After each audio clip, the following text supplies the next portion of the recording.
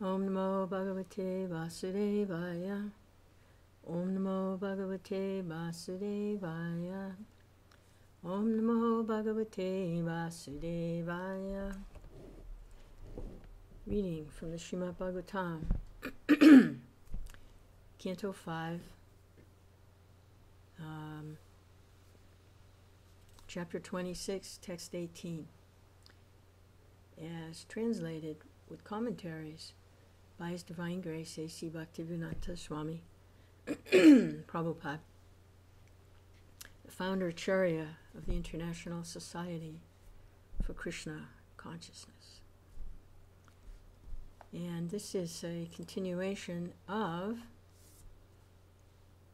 Sukadeva Goswami's conversation with Maharaj Parikshit, which took place approximately 5,000 years ago on the banks of the Ganges as the king was preparing to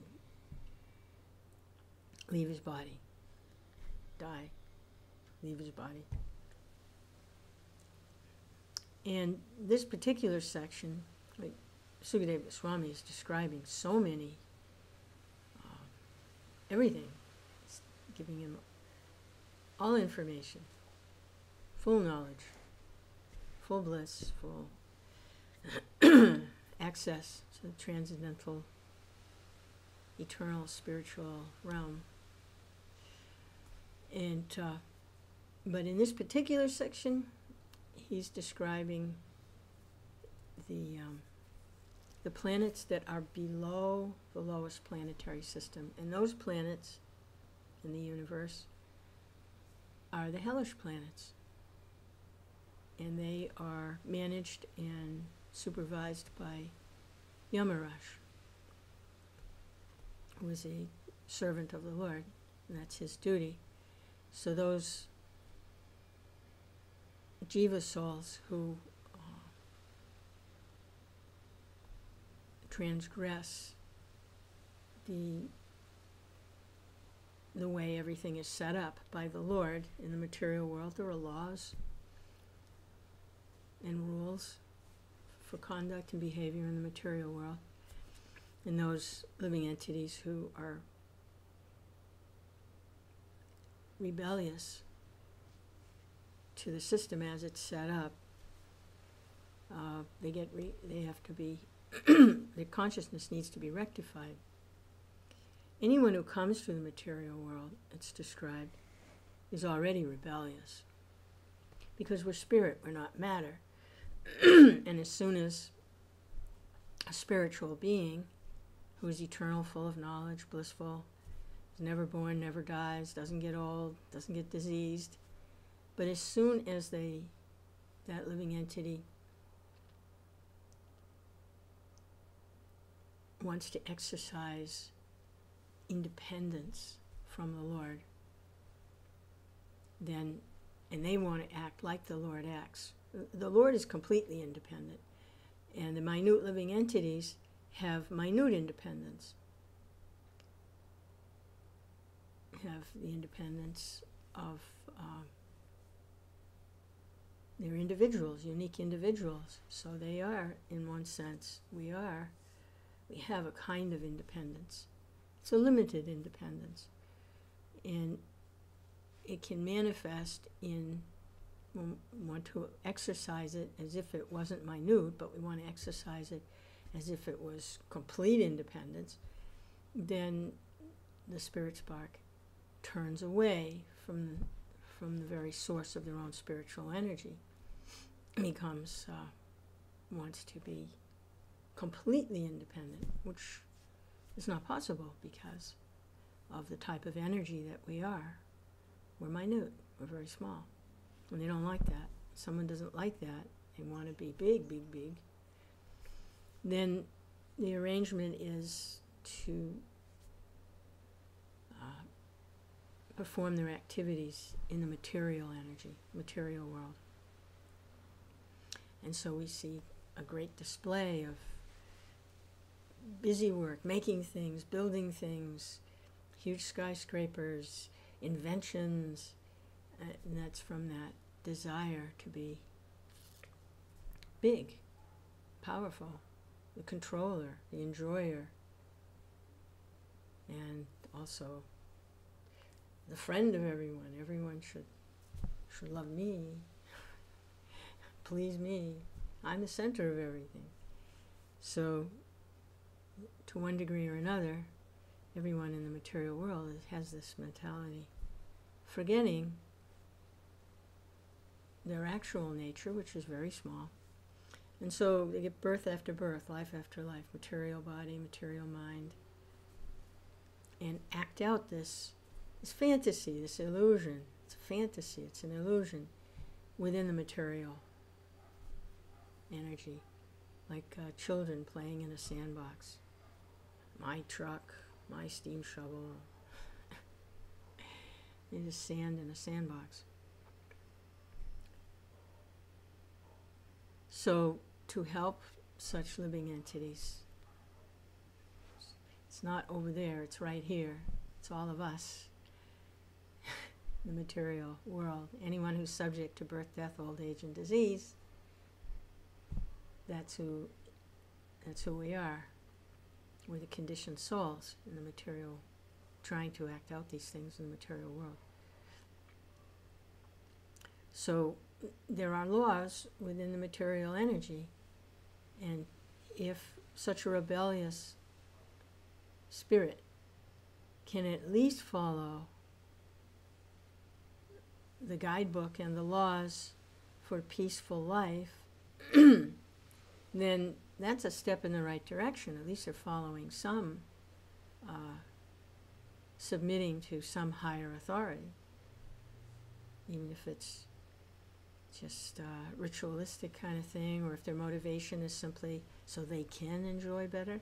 It's not even to please Lord, but just so they can. That's all right, at least they're following something.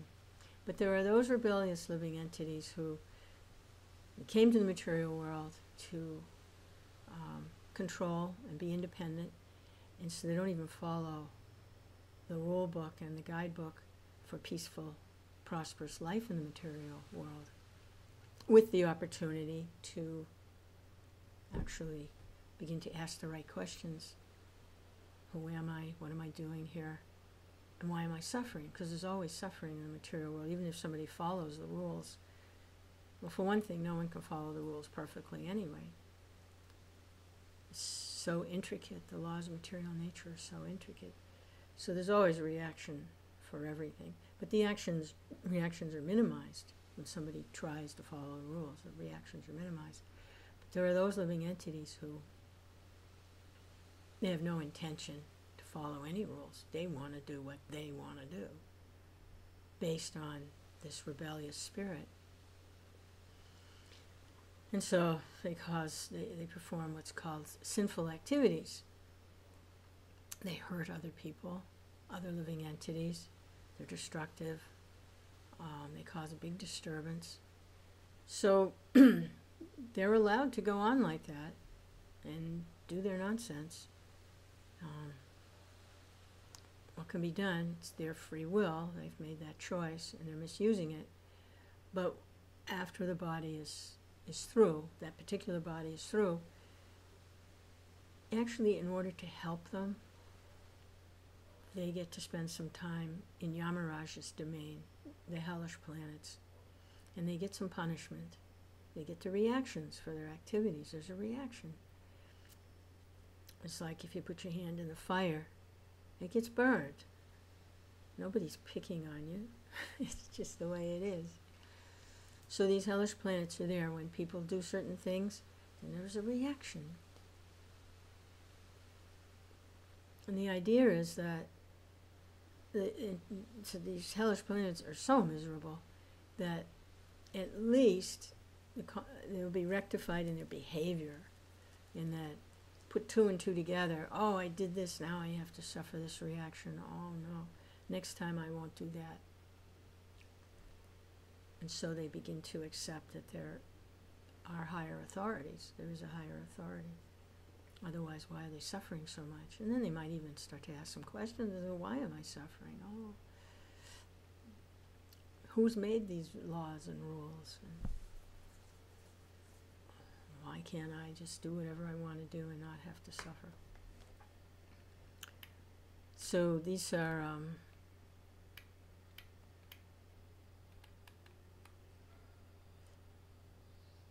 the different planets, and there are many of them. This is text 18, and Sukadev continues, a person is considered no better than a crow if, after receiving some food, he does not divide it among guests, old men and children, simply eats it himself, or if he eats it without performing the 5 kinds of service. After death, he's put into the most abominable hell known as Krimi Bhojana. In that hell is a lake 100,000 yojanas, which equals 800,000 miles, wide and filled with worms. He becomes a worm in that lake and feeds on the other worms there, who also feed on him. Unless he atones for his actions before death, such a sinful remains in the hellish lake of Krimi Bhojana for many years, as there are bhojanas in the width of the lake. He becomes a worm, and he has to he eats the other worms, and they also eat him. So his punishment is because he did something about food. He didn't divide it among guests, old men, and children. He was very greedy and selfish. And he didn't perform any kinds of sacrifice. So this is a pretty severe punishment, I wouldn't think. But he didn't share his food. He didn't distribute any of it. He just kept it all for himself. So he becomes a worm.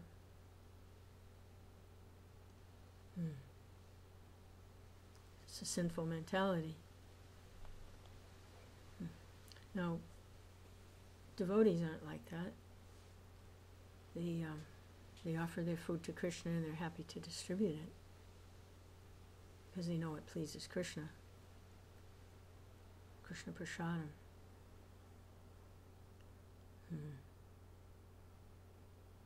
Hare Krishna. Krishna Prasadam. And also, even up until recently, and maybe even now in some of the villages, when a family, their meal was prepared, a householder, I'd call out into the street, anyone who's hungry, come and take some food. Come and take a meal. Not that they were just feeding,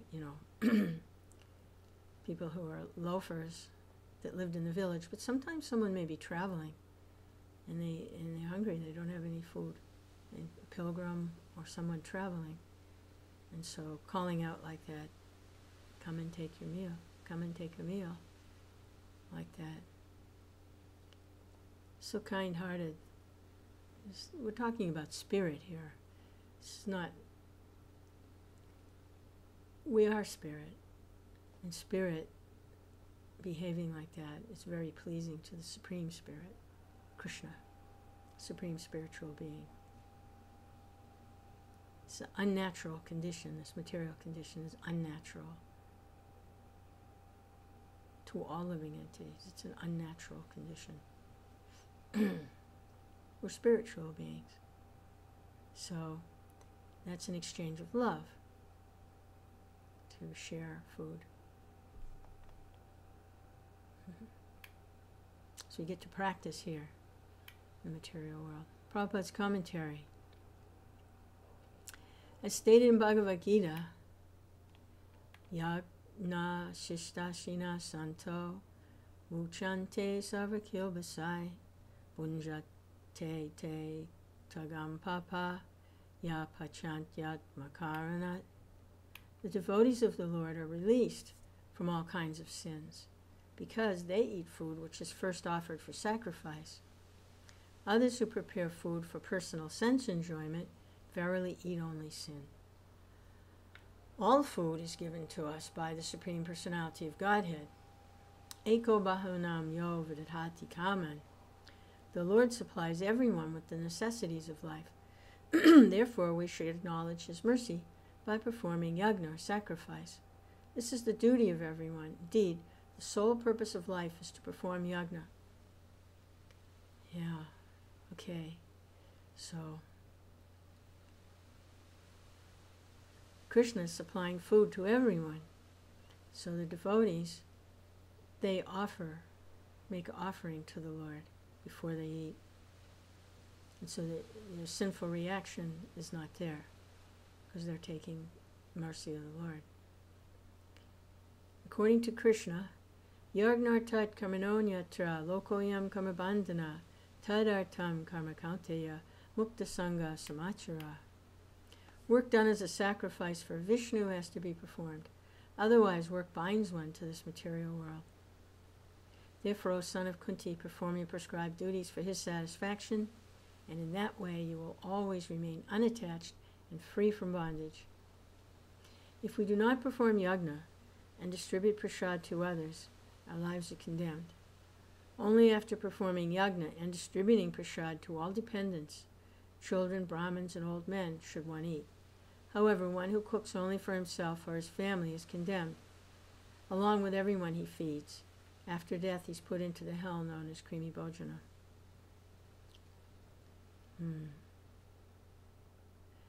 That's why hearing from the pure devotee just drives the message home.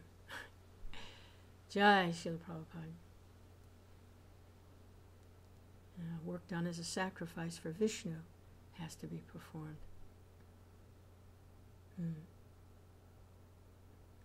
So, offering foodstuff to the Lord.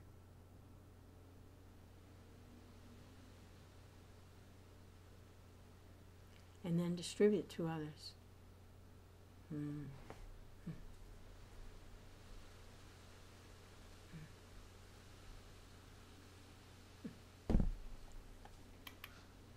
It's pretty serious punishment for that. Text 19. My dear king, a person who in the absence of an emergency robs a Brahmin, or indeed anyone else, of his gems and gold, is put into a hell known as Sadamsa. There his skin is torn and separated by red-hot iron balls and tongs. This way his entire body is cut to pieces. In the absence of an emergency, robs a Brahmin, or anyone else, of his gems and gold. His skin is torn and separated by red-hot iron balls and tongs. His body is cut into pieces.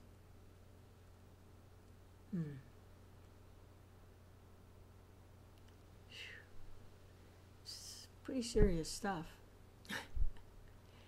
Pretty serious stuff.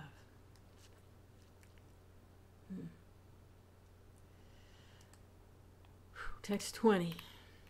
A man or woman who indulges in sexual intercourse with an unworthy member of the opposite sex is punished after death by the assistance of Yamaraj in the hell known as Taptasurmi. There such men and women are beaten with whips.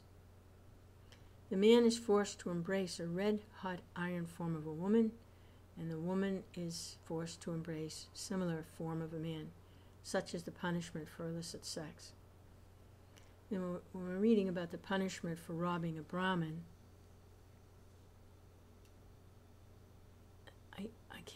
when I look at that, I don't see the connection of what the punishment, tearing the skin with red-hot iron, tongs, and tearing him to pieces for stealing something from a Brahmin. You don't see how it connects, that particular punishment, but when we look at this, it kind of makes sense. If people, a man or a woman, engages in sexual intercourse illicitly, then because it's so lusty to do that, then they get to embrace a red-hot iron form of a man or a woman. I mean, that kind of makes sense. that particular punishment for that particular transgression. If you wanted to put the punishment with the crime, Prabhupada's commentary. Generally, a man should not have sexual relations with any woman other than his wife. According to Vedic principles, the wife of another man is considered one's mother. The sexual relations are strictly forbidden with one's mother, sister, or daughter. If one indulges in illicit sexual relations with another man's wife, that activity is considered identical with having sex with one's mother. This is most sinful. Same principle holds for a woman also. If she enjoys sex with a man other than her husband, the act is tantamount to having sexual relations with her father or son. Illicit sex life is always forbidden, and any man or woman who indulges in it is punished in the manner described in this verse.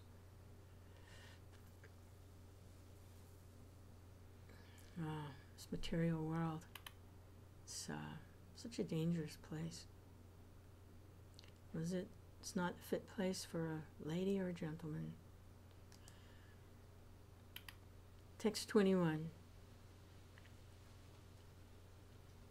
A person who indulges in sex indiscriminately, even with animals, is taken after death to the hell known as Vrajakantaka Salmali. In this hell there's a silk cotton tree full of thorns as strong as thunderbolts. The agents of Yamaraj hang the sinful man on that tree and pull him down forcibly so that the thorns very severely tear his body. Yeah, that would make sense, because these are all misuses of sex activity. These are all deviations from the plan of Supreme Being, Supreme Lord.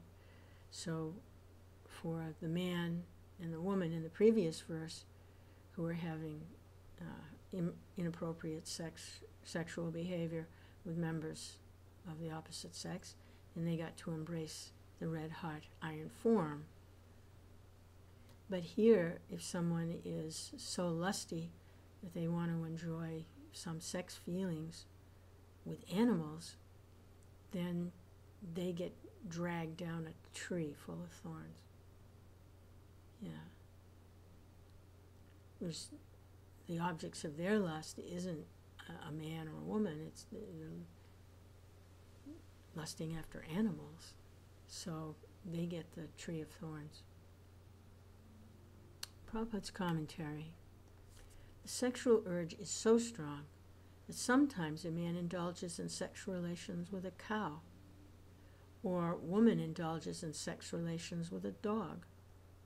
Such men and women are put into the hell known as Vajrakanti Salmali.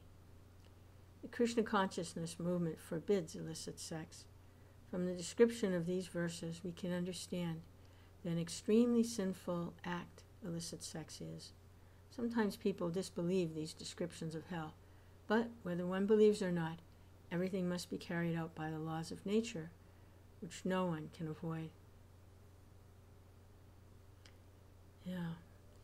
So these punishments are there for persons who they absolutely cannot control these urges. And for one reason or another, they behave like this. And so if you get punished, then you might make some effort to try not to do what caused the punishment. Of course, the higher principle is to get a higher taste.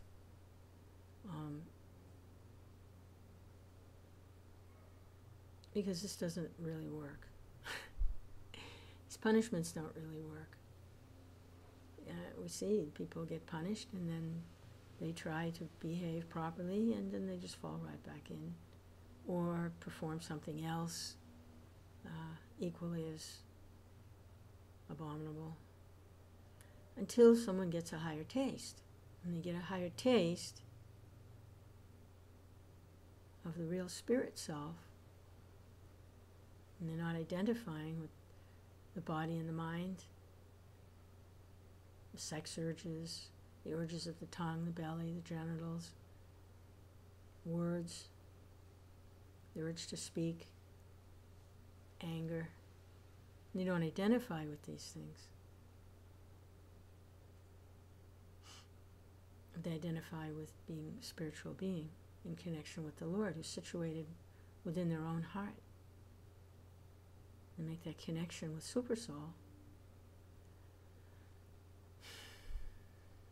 Then they're not subject to being confused or dragged around by the senses. This is Goswami, one who controls the senses. And the spiritual master, the enlightened souls, they're the external manifestation of the Supersoul within the heart. So all help is there, external and internal, to get distance or detachment from identification with the material body and the difficulties associated with these different pullings and pushings of the senses.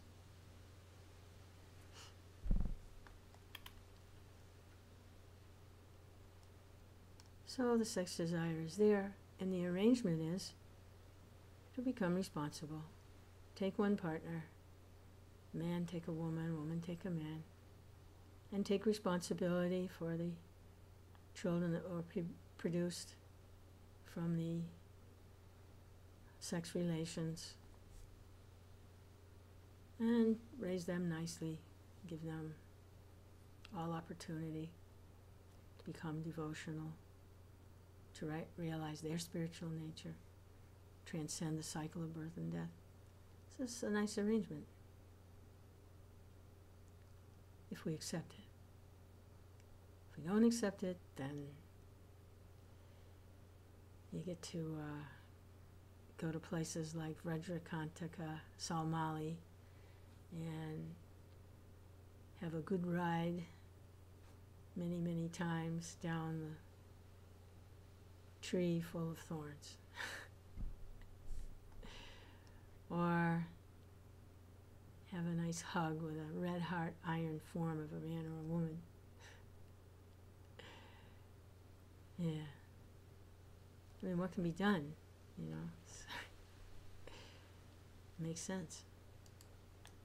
Text 22. A person who is born into a responsible family, such as a Kshatriya, a member of royalty or a government servant, but who neglects to execute his prescribed duties according to religious principles, and who thus becomes degraded, falls down at the time of death into the river of hell known as Vaitarani. This river, which is a moat surrounding hell, is full of ferocious aquatic animals. When a sinful man is thrown into the river Vaitarani, the aquatic animals there immediately begin to eat him. Because of his extremely sinful life, he does not leave his body. He constantly remembers his sinful activities and suffers terribly in that river, which is full of stool, urine, pus, blood, hair, bones, marrow, flesh, and fat. It sounds like what this body is made of. Isn't that? Isn't what this body is? Stool, urine, pus, blood, hair, nails, bones, marrow, flesh, and fat? Well, you thought it was so nice to live in and to use. Well, why don't you think this river is nice? I mean, that's what this body's made of. Oh, you think the body is so nice? Looking in the mirror and fixing the hair and dressing it and feeding it and pampering it and putting it in a nice place to rest. So why would this river be so bad? It's all the things the body's made of. But when it's combined like that, it's not so nice. When it's combined like this, and I can use it to try to enjoy sensually through the material nature, oh, then it's very nice. But when it's a river and I can't get out of it, and it's all the elements are just floating around in there, it's obnoxious. It's like a cesspool, but they're both cesspools. It's just it's more obvious when it's the Vaitarani River. And he says there are animals there, begin to eat him.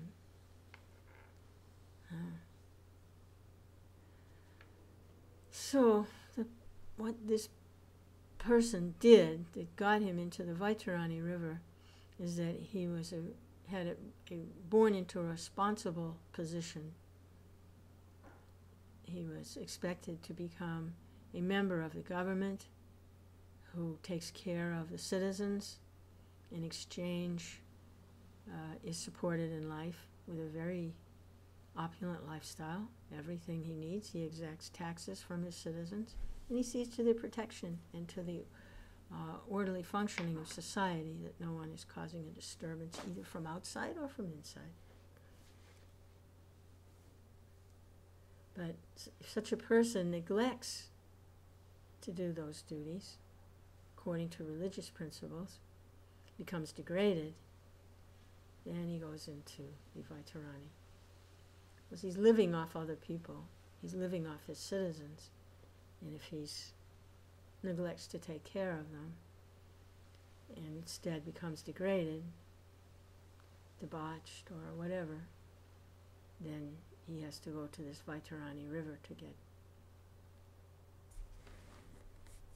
to get his rewards. Because people perform pious activities, they get rewarded. They go to the heavenly planets. And people perform sinful activities, they get to go to the hellish planets. It's a system of reward and punishment in the material world.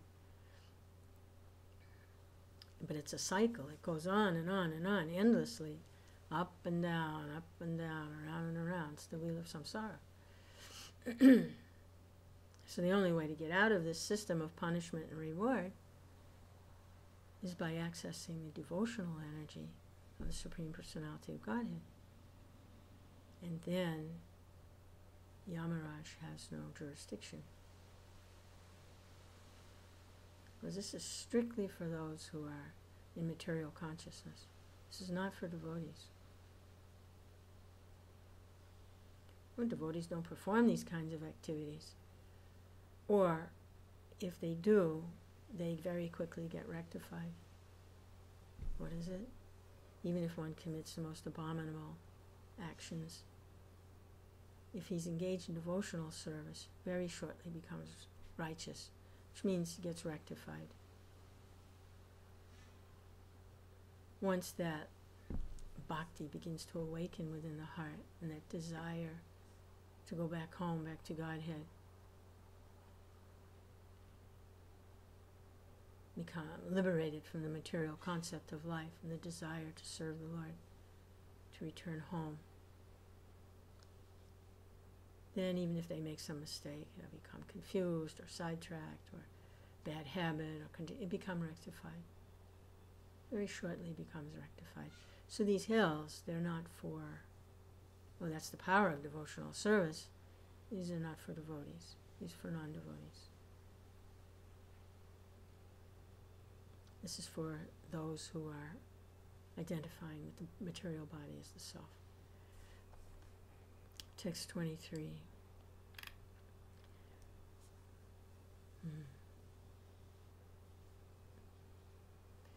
Shameless husbands of low-born Sudra women live exactly like animals, and they have no good behavior, cleanliness, or regulated life.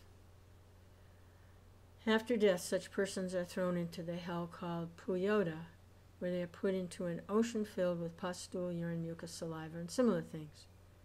Sudras who could not improve themselves fall into that ocean and are forced to eat those disgusting things. Oh boy, they get to taste pus, stool, urine, mucus, saliva, and so on. So, live exactly like animals. No good behavior, no cleanliness or regulated life.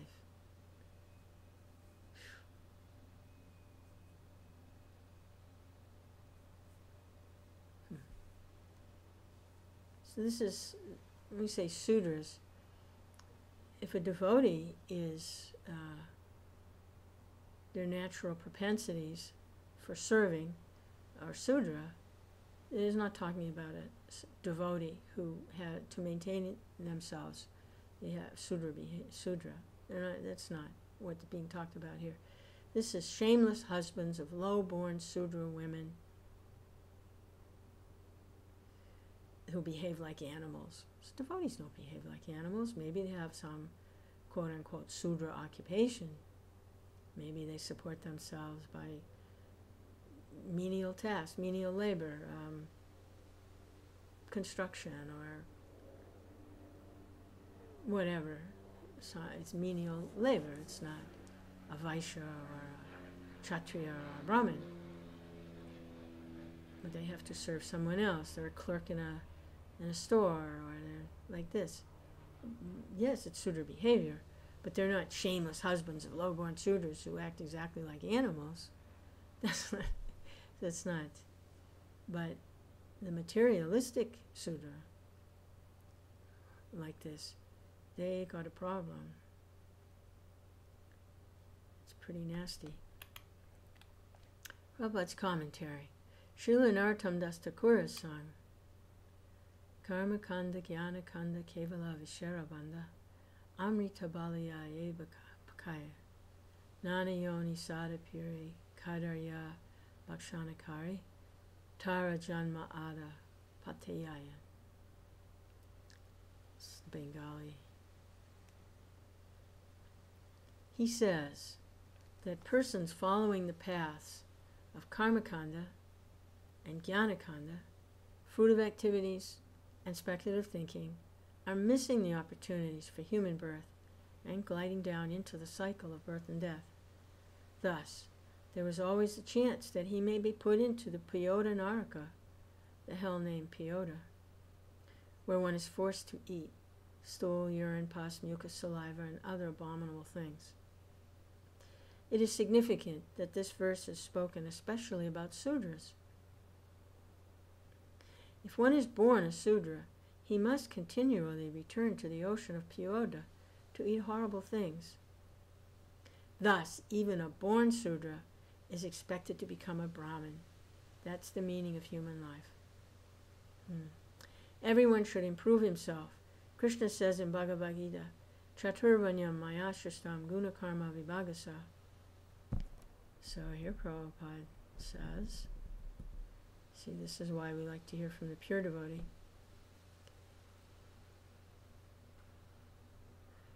Even the Sudra is expected to improve themselves.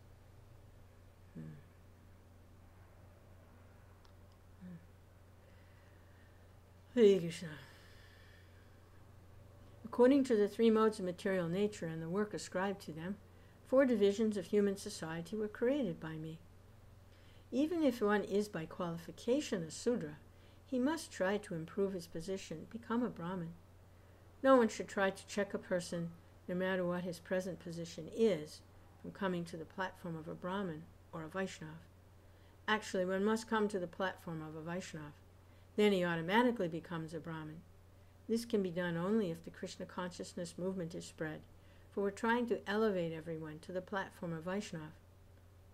As Krishna says in Bhagavad Gita, Sarvadaman parityacha mamikam saranam vraja, abandon all other duties, simply surrender unto me. One must give up the occupational duties of a Sudra, Kshatriya, Vaishya, and adopt the occupational duties of a Vaishnava, which include the activities of a Brahmin. And Krishna explains this in Bhagavad Gita. Mami parta vyapasrita, ye pishu papayonaya, striyo vaishas tata sudras, tepi anti paramgatim. O son of Pita, those who take shelter in me, though they be of lower birth, women, Vaishyas, merchants, as well as Sudras, workers, can approach the supreme destination. Human life is specifically meant for going back home, back to Godhead. This facility should be given to everyone, whether one be a Sudra, Vaishya, woman, Kshatriya. This is the purpose of the Krishna consciousness movement. However, if one is satisfied to remain a Sudra, he must suffer as described in this verse. Yeah, there's different ways to look at this.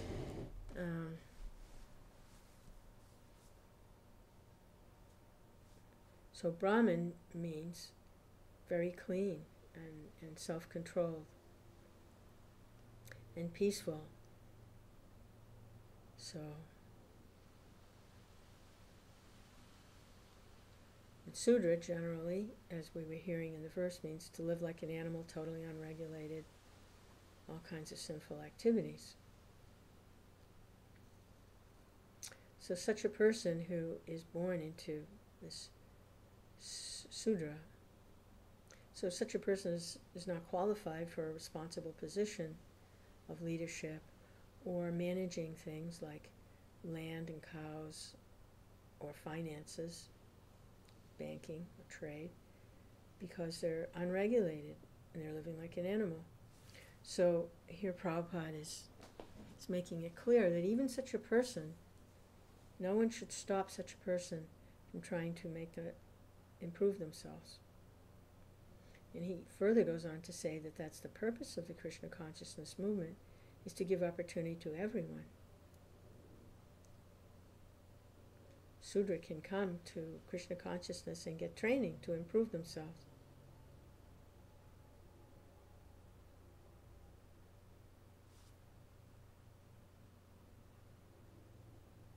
So you can have a Sudra who is a Vaishnav, becomes a Vaishnav. Doesn't necessarily mean their occupation changes, that they're not in order to support the family, that they may be still engaged in serving others, because a Vaishya will never serve anyone else, and a Kshatriya won't serve anyone else, and a Brahmin won't serve anyone else. They have their own occupations. And the Sudras, they assist. But if the Sudra is also a Vaishnav, then this is, they're offering the results of all their activities and all their work and everything they do and eat, they're offering to Krishna. They're actually a Vaishnav. So it's open to everyone.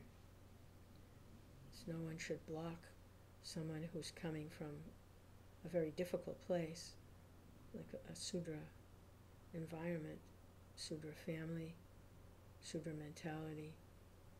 No one should block someone like that from taking up the practices of Krishna consciousness. Because this is Lord Chaitanya's movement. He's come for everyone. Sudra, Vaishya, Kshatriya, Brahmin, he's come for everyone. So, women, Vaishyas, Sudras can approach the supreme destination. Striyo Vaishyas tada Sudras tepi anti param gatim.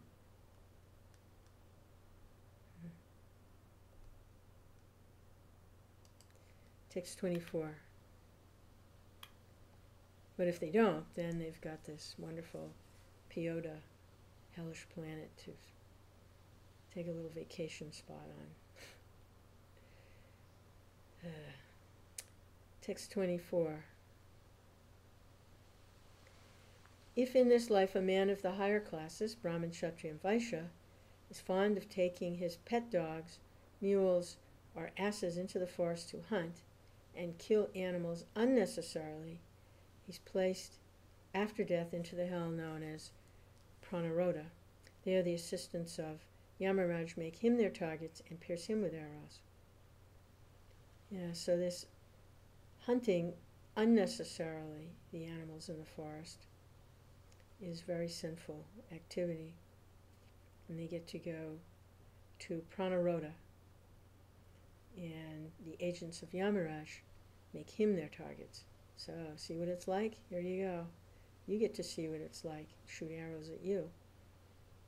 So this is a very popular sport.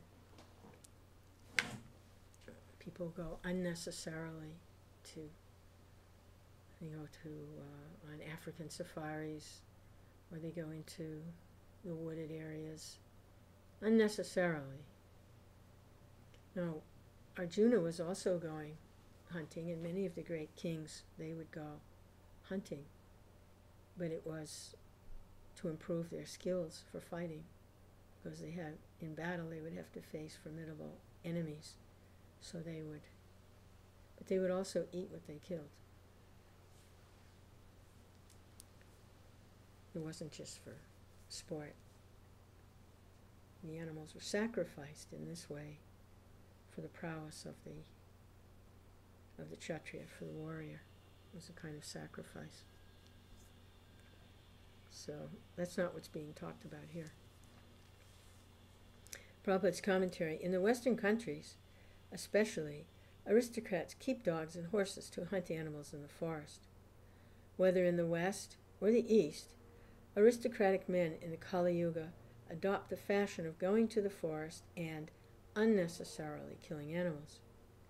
Men of the higher classes, the Brahmins, Kshatriyas, and Vaishyas, should cultivate knowledge of Brahman, and they should also give the Sudras a class to come to that platform. If instead they indulge in hunting, they're punished as described in this verse. Not only are they pierced with arrows by the agents of Yamaraj, but they're also put into the ocean of pus, urine, stool, described in the previous verse. So the behavior, they're meant to cultivate. These are people in the higher classes. If they're meant to cultivate, see, in the previous verse is being described how a Sudra who's already on the bottom, if he doesn't make advancement to improve himself in his life, then he gets punished for that. He's supposed to make advancement. And here, these are the higher classes. They're a step above, step or two or three, above the Sudra in terms of self-control or more facilities. They're just born into higher rungs of society. And if they behave like this, where they unnecessarily go into the forest and kill animals, that is a waste.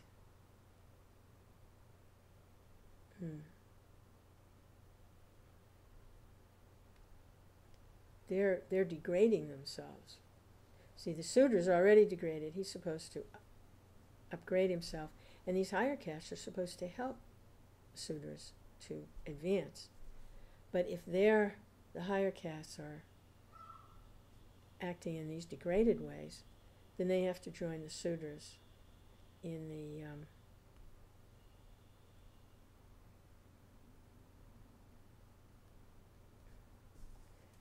what was that verse previously?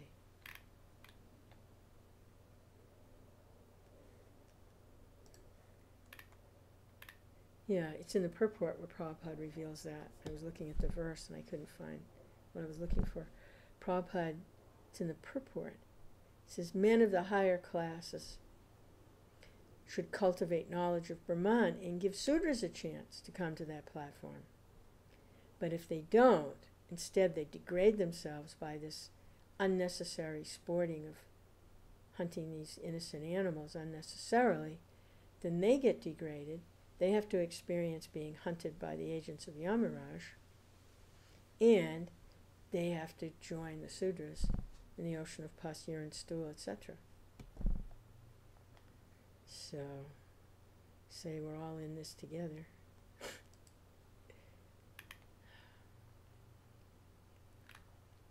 Text 25. A person who in this life is proud of his eminent position, who heedlessly sacrifices animals simply for material prestige, is put into the hell called Vishashan after death. There the assistants of Yamaraj kill him after giving him unlimited pain. So this is all in these verses are all in the category of causing pain and suffering to other living entities, or being given responsibility for other living entities and not fulfilling it. That seems to be a theme running through this, to be offensive to other living entities, other parts and parcels of the Lord. It's a lesson to be learned, to be respectful and nonviolent toward other living entities. Of course, on the spiritual platform, it goes much further than that. It's not just respect, but there's actual love. There's loving exchanges. There's no aggression or, well, it's in play, but not this where they actually hurt somebody or cause them pain and suffering, make their life more miserable than it needs to be. This is violence. So we can see that theme running through, and it manifests in different ways. One way it manifests is the person who is responsible, Kshatriya, doesn't perform his duties properly toward the other living entities. He causes them pain and suffering unnecessarily. His citizens are dependent on him. And he's been given that position, he doesn't fulfill it, he has to suffer. Another way is unnecessarily hunting the animals for sport. Then they have to suffer, they're causing pain and suffering. And then another is someone who's already degraded, who's already causing pain and suffering by their sinful activities, eating things causing pain and eating living entities or whatever it is they're doing, like Sudra, because they're not bettering themselves, they have to suffer. So it comes down to how spiritual beings are relating to each other. If they're relating to each other on the material platform, blind to the spiritual nature, they're going to cause pain and suffering to each other. And that's what's punishable. That's where the reaction is.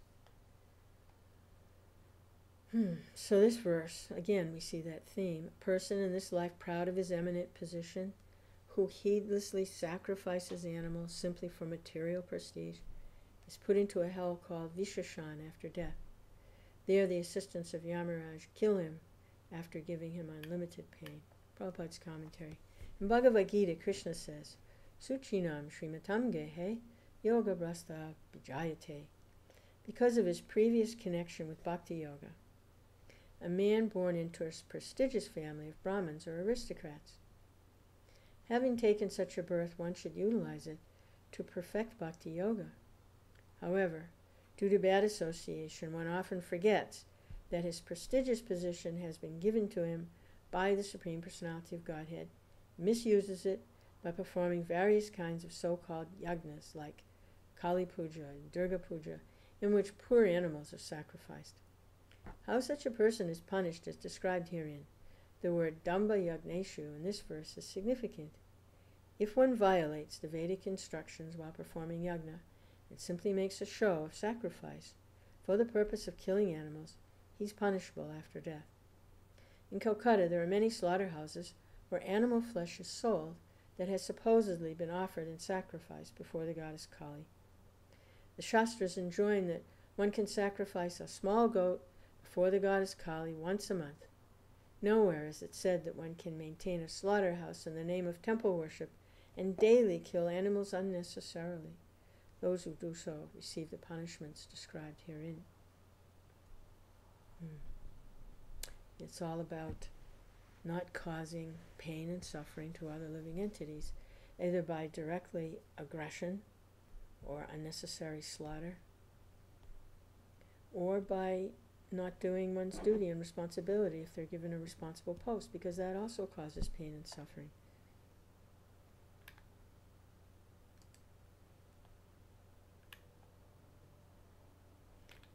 Okay, this is text 26. Now, these are very graphic sinful activities, and they're also very graphic punishments. So here it comes. This is text 26. If a foolish member of the twice-born classes, Brahman, Kshatriya, and Vaishya, forces his wife to drink his semen out of a lusty desire to keep her under control, he's put after death into the hell known as Lalabhaksha. There he's thrown into a flowing river of semen, which he is forced to drink. Oh man. Hare Krishna. So, these things are going on. It's going on. And this is the This is the punishment for that. Prabhupada's commentary. The practice of forcing one's wife to drink one's own semen is a black art practiced by extremely lusty persons. Those who practice this very abominable activity say that if a wife is forced to drink her husband's semen, she remains very faithful to him.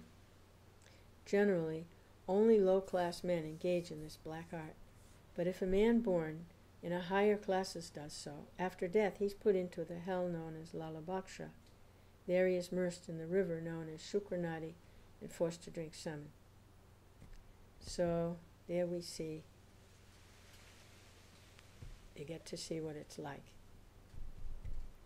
You get to see what that's like. So, Hare Krishna.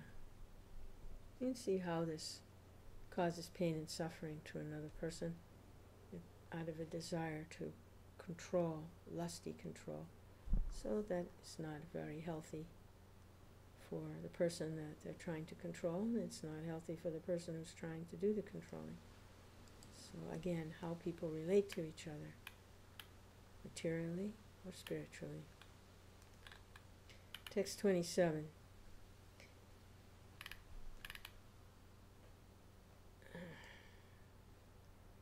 Kind of running out of time. Maybe we'll save this for another reading. And amongst devotees, that's why something called Vaishnava Purāṇa is so dangerous. Here we see the conditioned souls offending, how when we're in a conditioned state we offend each other on a gross platform and a subtle platform. With the mind also we can offend. But we're held to task, especially if we enact some of these things out on the gross platform. Because we're causing pain to other living beings, we're not performing our duty or responsibility toward them, and that indirectly causes them pain and discomfort, makes their life more miserable, more difficult, block their advancement. So that's on the material platform, the gross material platform. On the devotional platform, people who are trying to make advancement spiritually, to be offensive to each other is devastating. It blocks the devotional service. And there is a huge reaction for it. One's devotional creeper dries up, and they're again back down into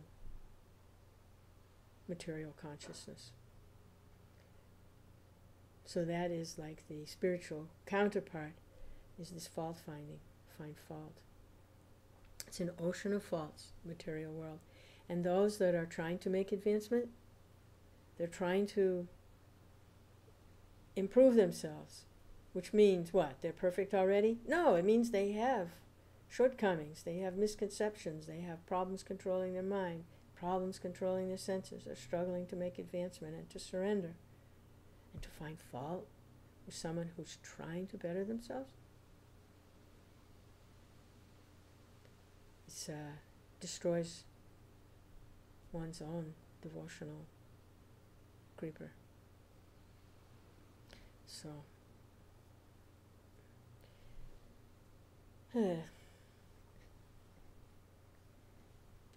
it's no fault insurance.